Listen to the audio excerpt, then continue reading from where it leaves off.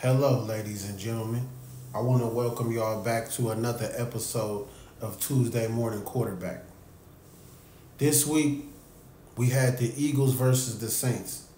Now, Derek Carr and him is coming off a great victory when they played the Cowboys. Derek Carr whooped the Cowboys so bad, he is doing the Michael Jackson in the end zone, okay? The Michael Jackson in the end zone. I've been a Raiders fan my whole life. I ain't never seen him do the Michael Jackson in the end zone. Moving on. They went head up against the Eagles, okay? Eagles, Jalen Hurts and them looking for a win. They looking for a win. They looking to get their chemistry back. Their chemistry been off a little bit. Know what I mean? They didn't make the Super Bowl last year. It just the chemistry been off. AJ hurt. And Devontae, he just ain't doing his big one. Spider-Man, Slim Reaper supposed to be out there snagging shit. Feel me? Like Odell Beckham or something. He ain't doing none of that. He out there looking like Herman Moore or something. You know what I mean? But anyway, Jalen went out there and did his big one. You know why? Because he got Saquon. Saquon out there doing his Dougie looking like Heisman. I know the motherfucking Giants mad as fuck. Because Saquon won the fucking game for him. Saquon busted out. He was a little slow in the beginning, but he busted out for 143. Okay? 143. Eagles was not going down. Eagles was not going down. It took them a while to get their shit going because, you know, DC be having this little mojo going and shit, but it wasn't enough. You feel me? It wasn't enough. The defense, y'all was looking a little suspect, man, until y'all rung Devontae Bell. Listen, Devontae was seeing stars, bruh.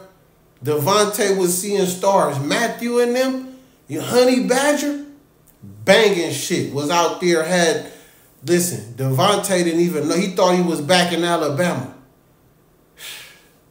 But anyway, the Eagles pulled it out, man, on Saquon back, not on Jalen Hurts. Jalen Hurts was throwing weak-ass interceptions. When motherfuckers just be throwing interceptions like that, that shit be irritating. Because you threw the motherfucking ball right to the motherfucking cornerback. Man, what kind of precision is that, man? You ain't no motherfucking... You need to be Jake Plummer in the pocket, fool. What is you doing, Jalen? But he outdoed motherfucking Carr, though. Carr thought he had it going. They had the lead. Saquon was not going out. So, Jalen, you need to be thanking Saquon right now on that win. But, you know, we going to give it to you because you the quarterback. So, you know what I mean? Nice victory. But, Jalen, you're going to have to get it together, bro. You're going to have to get it together, bro. You're going to have to start, you know what I'm saying, doing a little bit more on third down. You know what I'm saying? Completing them conversions and shit. And stop going back to the sideline looking like it's somebody else's fault. You know what I mean? But sometimes I do see you come back to the huddle and you keep the linemen calm and shit. You know what I mean? But I want to see when they coming back to the huddle, why you ain't slapping their hands like a good quarterback? Feel me? After y'all score, after the kickoff, after a field goal, you supposed to be slapping hands and, you know what I mean? Saying thank you. Say thank you to the offensive line, bruh. You know what I mean? You got all these commercials and all that. Buy an offensive lineman a Rolex or something.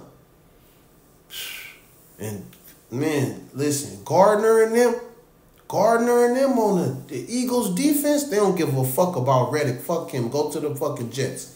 But anyway, Gardner and them, Johnson, Gardner, whatever that fool name is, had DC on scary time. Had DC Derek Carr on scary time. Wasn't doing no Michael Jackson in the end zone this week. Y'all ate that L. But anyway, DC, hope y'all get a win next week. And Jalen Hurts, man, came in there and did his 1-2. Thank you, Saquon. Thank the Lord for Saquon. The football gods, thank you for bringing Saquon to the Eagles because y'all needed that shit. Y'all needed that shit like Y'all needed Ricky Waters back in the day.